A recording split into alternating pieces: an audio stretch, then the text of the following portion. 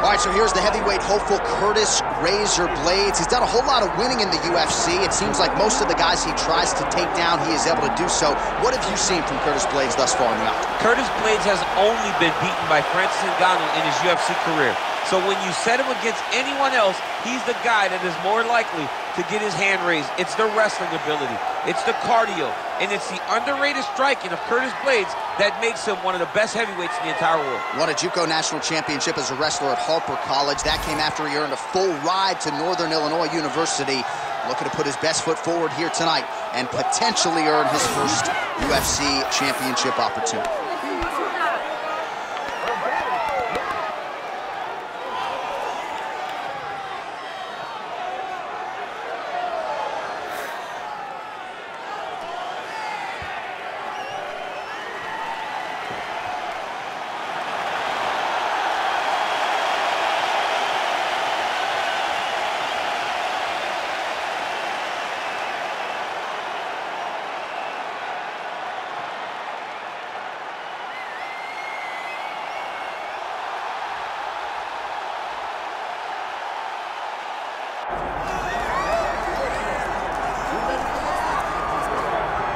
All right, so here he is, the undisputed UFC heavyweight champion, Tom Aspinall. He has put UK on the map, and certainly Michael Bisping and Leon Edwards deserve a lot of credit, but now the UK has a heavyweight champion, and he hasn't even arrived at his fighting prime.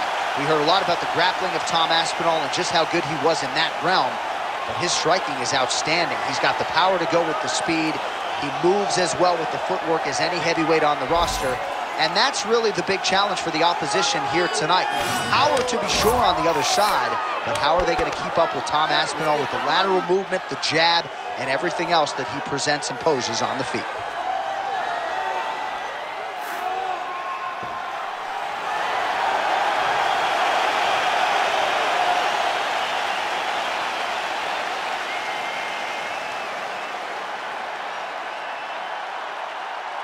Our tale of the tape for this heavyweight championship fight. Here's Bruce Buffer. Ladies and gentlemen, this is the main event of the evening.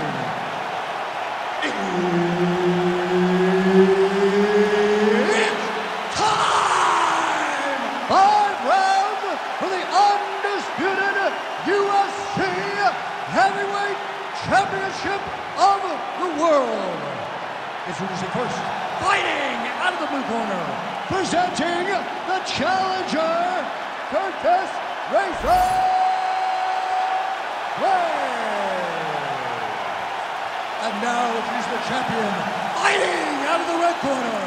Ladies and gentlemen, presenting the reigning, defending, undisputed UFC heavyweight champion of the world, Tom Aspinall.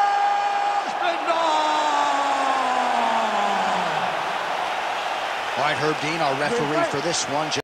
Ready. All right, early round action here, and the wins and bonuses just continue to pile up for the budding heavyweight contender, Tom Aspinall. Truly a five-tool player when it comes to his skills, but in this particular matchup, he believes the ground game is going to be his bread and butter. He believes we're looking at a submission finish here tonight.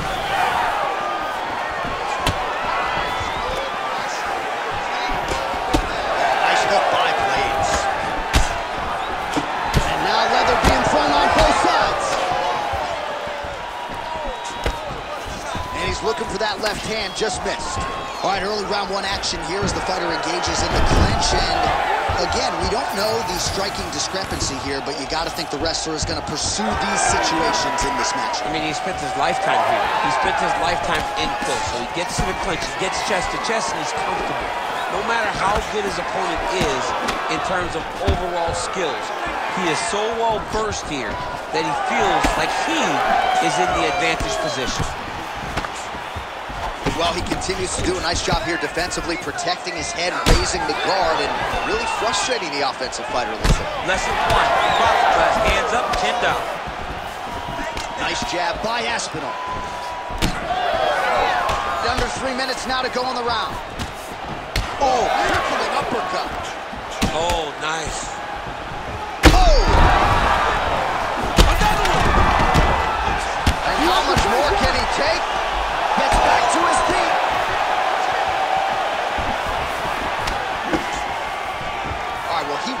pretty good, but didn't sort of smell blood in the water, and now his opponent got it. Blood's in the water. You gotta go. Hey, it's really bad. Uppercut. Oh, he gets back up, but barely. Look how wobbly he is. Oh! That'll do it. Holy smokes. Yeah, that was just a gorgeous shot to end the fight right there. I'm not even sure the opponent really saw it coming. So back to the drawing board for him, but for the winner, this is certainly exactly what he was looking for here tonight.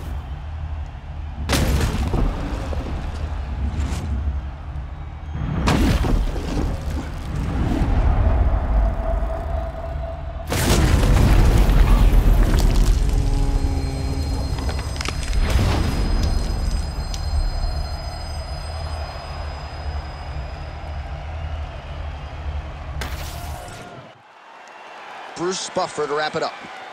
Ladies and gentlemen, referee Herb Dean has called a stop to this contest at 3 minutes, 20 seconds of the very first round. Declaring the winner by knockout and still the undisputed UFC heavyweight champion of the world,